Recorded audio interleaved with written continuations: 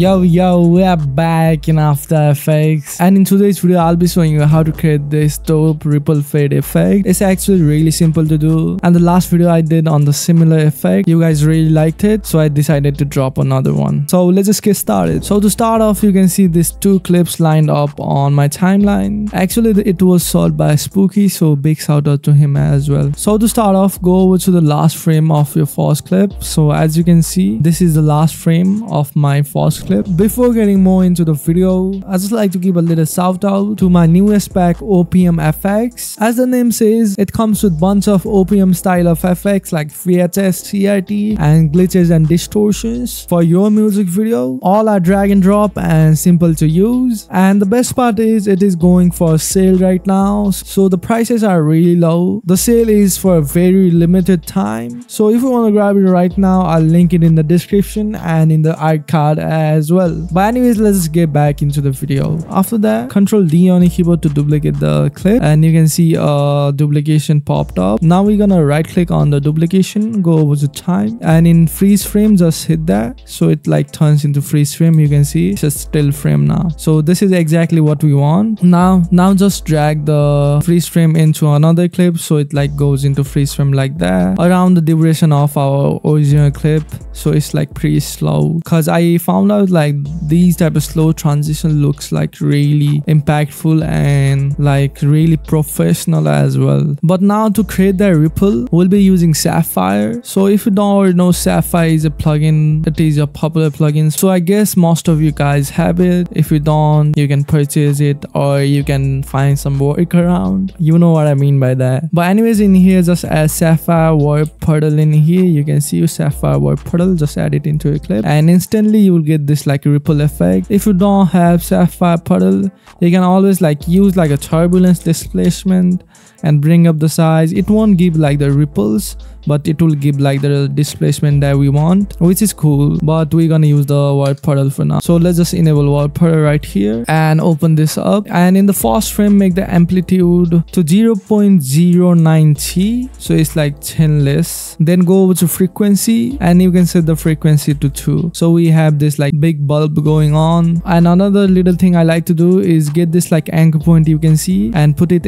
on the corner, because I think it looks like really impactful that way, and bring the size of this so it like fits all of the scene. And now hit the stopwatch on the amplitude and the frequency. Go over to your timeline, select your clip, and hit U to bring up the keyframe. Go over to the last frame and make the amount to 0 and the frequency to 1, I guess. Yeah, 1 or something around there. After that, select both of those keyframe actually and ease those. Select your amplitude keyframe firstly, go into graph and make a graph like this. Nothing too crazy, nothing too tight as well. Something simple like this would work. Then now select your frequency keyframe, go into graph again and make a similar graph on it. So something like this. Yeah, this looks pretty clean right here. And always, if you want like the ripple going on, you can select those keyframe and extend them beyond. So something like this. Yeah, something like this would look cool. But anyways, you should have a ripple animation like this. After that, now we're gonna animate the opacity so it like properly fades out. So select your freeze frame again. Now hit T on your keyboard to bring up the opacity. Hit the stopwatch in it. At the first frame, hit the stopwatch. Go over to the last frame and just set it to 0. So now we have played through. You can see we already have the fade going on. Looks really clean right there. And to transition through, I like to add a little exposure in here. Exposure. Hit the stopwatch in there, put the first keyframe 1 or 2 frame forward, and just bring up the exposure at the first frame so it like goes like that. Maybe that's too much, around like 3 or something like that. You can even extend the keyframe more. Yeah, that looks pretty solid right there. Then after the exposure, I like to add some blur in it. For that, I like to use Universe.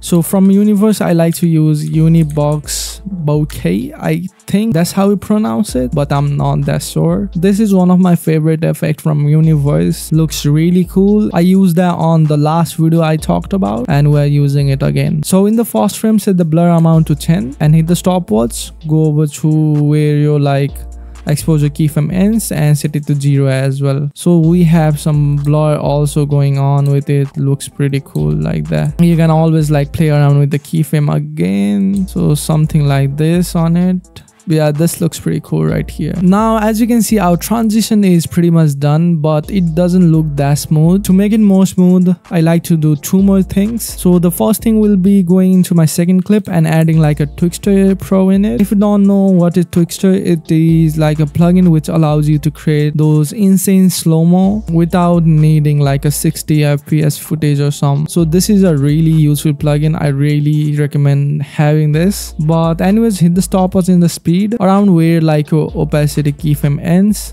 and go over a few frames and set it to 30, so it like goes into slow-mo as it goes, maybe extending the keyframe more. But anyways, after you add like the slow-mo, you can see it looks so smooth with the slow-mo combined. And one more thing I like to do is add a little shake on this transition right here, so it is a lot more cleaner. So for that, I'll be using my own shake pack. If you have your own shake preset and stuff, you can use that, but I'm gonna use mine. So I'm just gonna create a new adjustment layer right here, and in my effects and preset, you can see I have the best one, so I'm gonna add this from my pack. You get a lot of shake in my pack as you can see, but I'm gonna use the SD best one because it is like the best shake ever. Now I'm just gonna bring the keyframes, like align it a bit around like here, so it doesn't have too much impact as well. Now if I play through, you can see it adds so much energy onto our transition. So if you want to download this shake pack, I'll link it in the description. It's actually really dope. It got used on a lot of big artist music video as well, and it's one of the best shake pack out there right now. I can surely guarantee that. But anyways, our final effect looks something like this. So that's it for today's video, guys. If you like this video, please consider hitting the like button. You can also subscribe to our channel for more videos like this. I try to put in effort on every single video of mine and bring something new to you guys, so just hitting the subscribe button will mean the world to me. You can also join my Discord server. You can find like-minded people like you in there. So yeah, see ya tomorrow.